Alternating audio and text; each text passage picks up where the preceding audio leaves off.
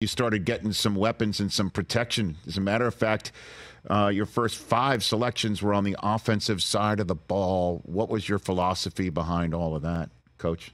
Yeah, we just went through the roster and holes that needed to be filled, and it happened to be a lot of those holes on the offensive side of the ball, and that had always been our target. Like we want to go after guys that are going to help this team going forward. Our philosophy was we'll get the best player that fills that need, and then try to develop these guys and see what we get. See what we get.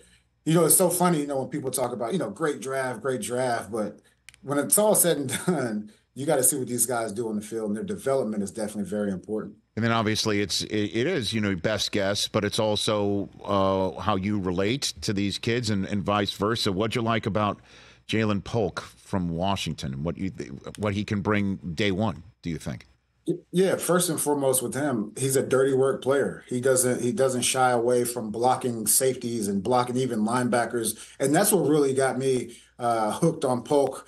This guy, he'll do all the dirty work, and at the same time, he's a tremendous receiver. So we want that attitude in the room and on this team. And the kid from Central Florida, Javon Baker, do you think he can be a day one contributor as well?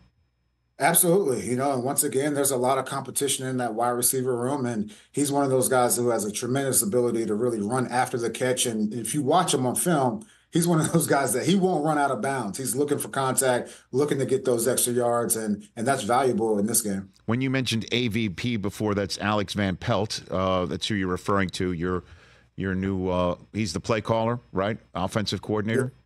That's right. Okay. I'm sorry. I've never been able to ask that question of a coach of New England Patriots and get an answer. So, for a long time, we were titleless. I do believe in titles. And look, he's our offensive coordinator, has a tremendous history in this league and can develop quarterbacks. We also have, McAdoo as well, handling some of those assistant head coach type of roles, as well as really being hands-on with the offense. I'm very excited. Don't forget about our quarterback coach, TC McCartney. So we have guys here that will help Drake and the other quarterbacks continue to develop. And even a guy like Jacoby, he's not just satisfied where he is right now. He realizes that he has to get better as well. And he's a very self-aware guy. And I think we have the coaching staff to be able to handle it. And that's just also my way of getting around to the question that I'm sure you've already been asked a million times, and you're going to be until there's a game played. And then maybe even after that is, how are things different? How are things going to look differently in an organization that has been one way, one guy, and one system for such a long time? Offensively, how is this going to look different, can you say? Yeah, I think first and foremost, just having, we brought in 17 new coaches, and so they all they bring their, the special dynamic or the value to the offensive side of the ball. What I will say is, look, we will be able to run the ball. I think we have tremendous running backs. The guys up front with Scotty Peters will continue to develop, and then really on the outside we have receivers that can do different things. So whether it's pushing the ball down the field or those run after catch type of plays. I believe AVP and the rest of the staff have a good plan going forward. And saying that, just as we've always been a game plan team defensively, this is a game plan offense. And whether that's a personnel matchup or a scheme, we have to be flexible enough to go back and forth and do what's best for our team. Because that was my next question for you, Jerod Mayo, is how are things going to be somewhat similar? Because clearly, you've been around the modern day Lombardi, as Belichick has been referred to, and I think appropriately. What did you pick up from him? What do you think your head coaching instincts are going to be somewhat similar from him?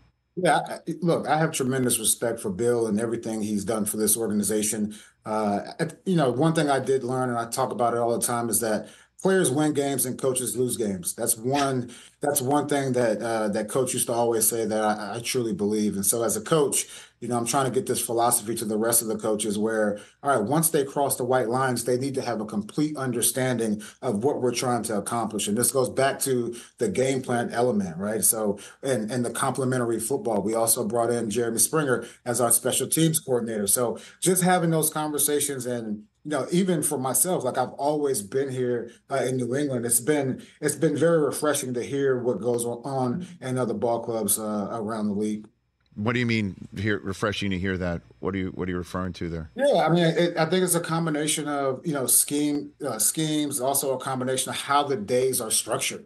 even with Springer, like, under McVay, those days were structured a lot differently than what we've done here traditionally. Same thing with McAdoo and AVP and all these coaches. I'm still learning. Look, I'm not ignorant to the fact that I'm green. I'm green at this point. I haven't coached a game as a head coach in the NFL, so I'm trying to pick up little bits and pieces, not only from the people inside of this building, but also outside the building. And look, have tremendous support from ownership. They're not football coaches, but these guys have, they run a huge business and they know about leading people. So just having those sounding boards will definitely help me in my development going forward. Why? I mean, their support for you has been unquestioned since, I mean, that was the conversation for a long time, is that you were the coach in waiting, coach. I mean, I didn't even bring that up to you when I was chit-chatting with you prior to the game, when I, was chit-chatting with you in Germany.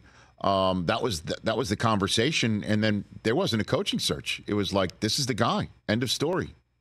So which I appreciate, and honestly, I think the league should take a look at succession planning and how that kind of impacts the Rooney Rule and things like that. So it's definitely I appreciate the process. I appreciate it, the commissioner and everyone that was involved in this process. And once again, I learned a lot from Bill and even his sons. Those guys are tremendous coaches as well. I'm just looking forward to the future, and it's the day after day after day grind that we have to make fun. Catch the Rich Eisen Show every single day on the Roku channel, 12 to 3 Eastern, for free.